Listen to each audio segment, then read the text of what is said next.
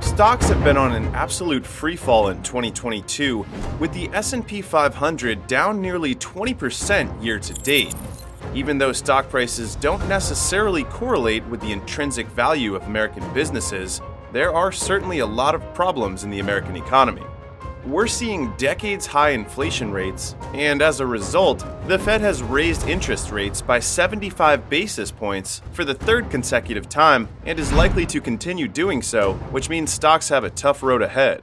Despite all this chaos, we believe that all this should sound like music to the ears of long-term stock investors because even though the market's in shambles, stocks are trading at bargain discounted prices today, and that's why we believe that now's the time to take advantage before the opportunity goes away. That's why in this video, we're sharing the top 6 stocks to buy for. We appreciate your support, and if you're finding this content valuable, make sure to stick around until our last pick, which is our favorite, BBY. First up, guys, we have an extra special stock pick for you guys, which is Best Buy. Best Buy is a retailer that specializes in selling consumer electronics like TVs, gaming products, speakers, and a bunch of other knickknacks, and this stock definitely piques our interest. The company sells tech products in both the US and Canada. Best Buy stock doubled after COVID, jumping from $57 to around $115. Now, the stock has declined about 45%. Best Buy is facing some problems. The company's suppliers are paying for higher transportation and component costs, and some of this has led to higher costs of goods sold. Also, the retailer is paying more for labor and marketing. Best Buy has often passed this on to customers in the form of higher prices, so as a result, sales have been lower than expected. Best Buy has been able to save money on promotional activity since the pandemic made more people want to buy Best Buy's products. Since Best Buy sells more discretionary products like TVs, Best Buy is getting hurt from things like low consumer confidence, inflation, and problems with the supply chain. Since most of what BBY sells are luxury items, the company might be hurting in the short term. All of this points to a cyclical downturn rather than an existential crisis for the company, and we think this is still a fundamentally good business. Sales for Best Buy have started growing in recent years, and even though this is an old-world retailer, take a look at the business's profitability. Operating margins have been steadily trending upwards, and the business has been seeing much higher returns on invested capital and is expected to see 40% plus returns on capital in future years.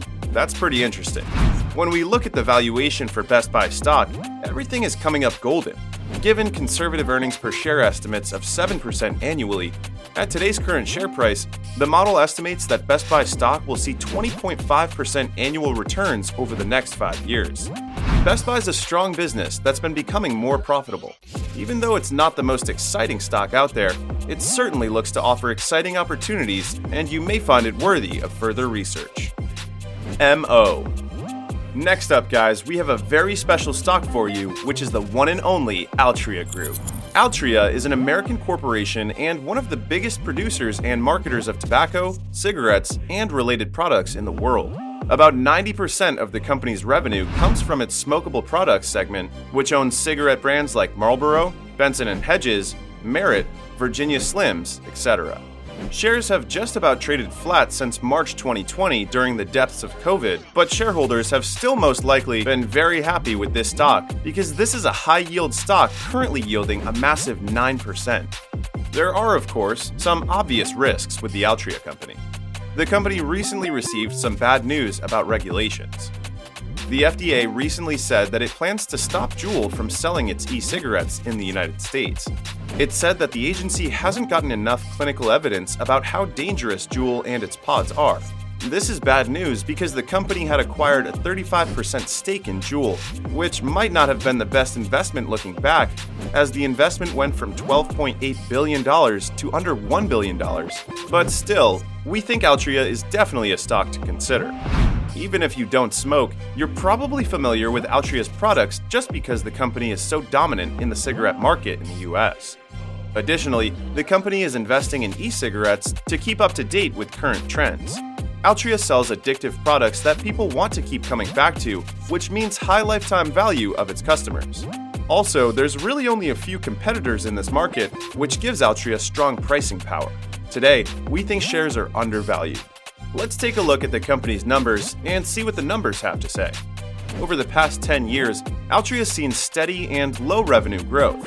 The business has seen its operating margins trend upwards over time, which means the company continues to become more profitable, and the business has averaged a return on invested capital of about 25.1%, which is very impressive because that means for every investor's dollar, they're earning 25% returns, which I have to admit is nothing short of phenomenal. When we value the business based on analysts' growth and dividend expectations, today the model estimates that Altria stock will make about 13.3% annual returns over the next 5 years. And with the business's past history of high returns on capital and position as a market leader, I think the stock can perform well. And investors will see most of these returns from dividend payments, which makes this a great income stock. DKS. Alright guys, next up we have Dick's Sporting Goods. You've probably heard of this store or shopped at this popular sports store before, and if you haven't, the business sells a wide range of brand name and private label equipment, clothing, shoes, and accessories. It is one of the largest sporting good retailers in the US, with about 854 stores and 50,000 employees.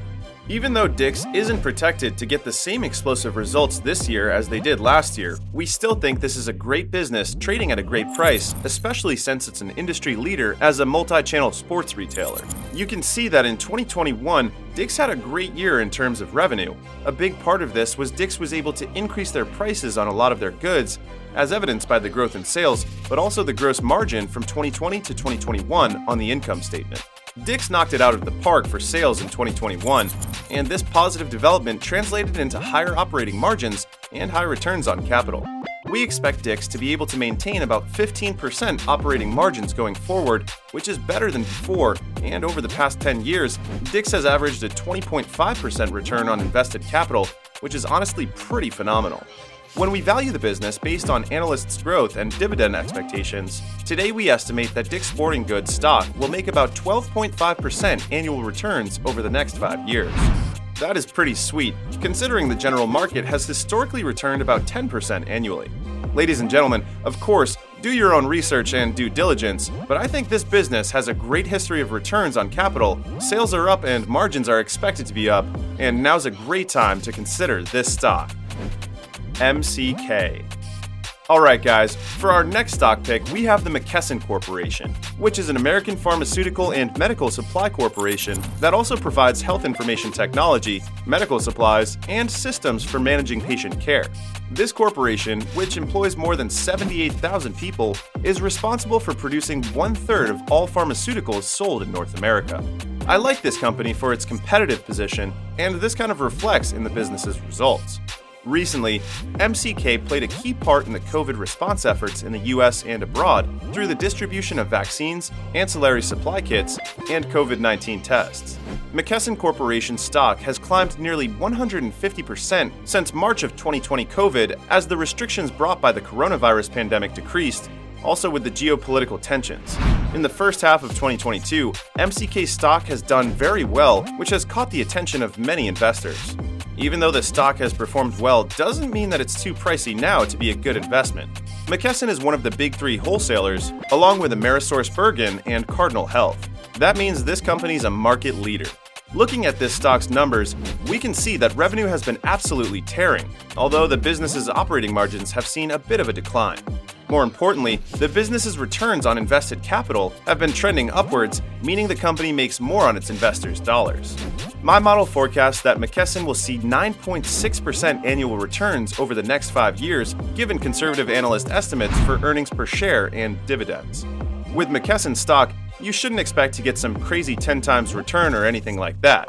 This isn't a crypto coin or something. But here's the thing, McKesson is one of the big 3 drug wholesalers. It's an industry leader, and that's probably not going to change anytime soon. If you're looking for high-quality businesses at reasonable prices, this might be one to consider. eBay.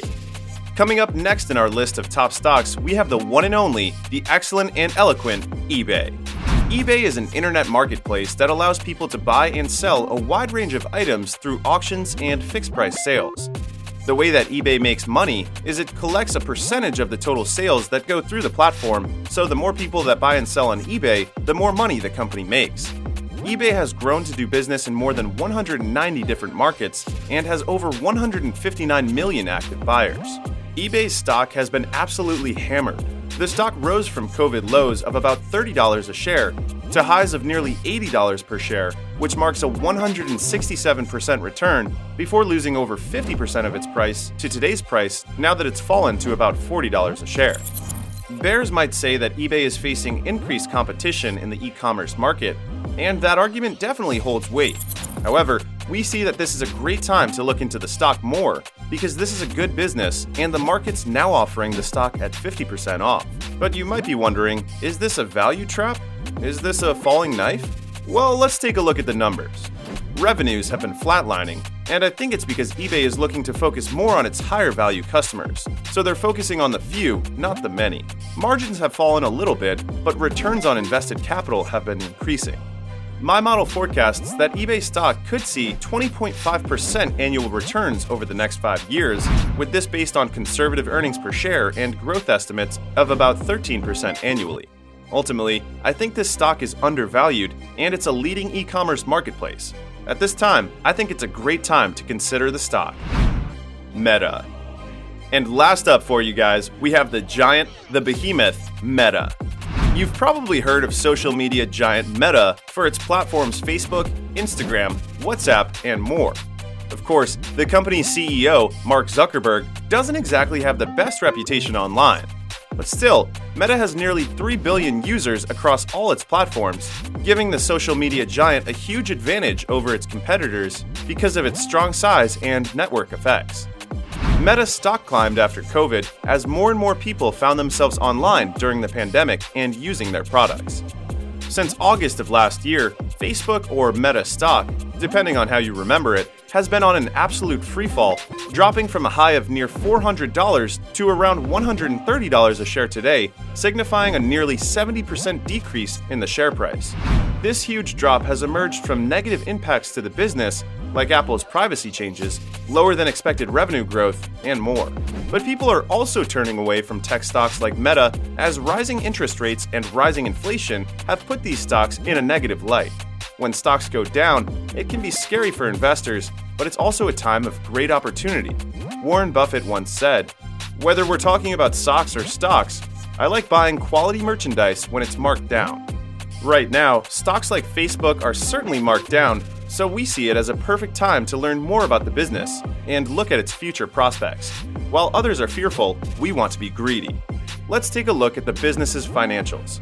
2021 was a great year for Meta, where they saw strong revenue growth. Meta has seen strong profitability in their operating margins, and it's impressive to see that the company's return on invested capital has only increased as the company has grown in size. But the valuation is what really matters. Is it cheap? Or is it still overpriced even after a massive haircut? When we look at conservative earnings per share forecasts, we forecast that earnings per share will grow at about 5% annually over the next 5 years. The model forecasts that Meta will see 24.1% annual returns over the next 5 years. This is obviously some pretty huge performance, but the numbers check out. Meta is pretty cheap right now, and with even conservative estimates, the stock looks to have a bright future ahead. Of course, do your own research and due diligence. Well, ladies and gentlemen, that ends our video for today. Let us know in the comments below which stock you like the best and which stocks you like today.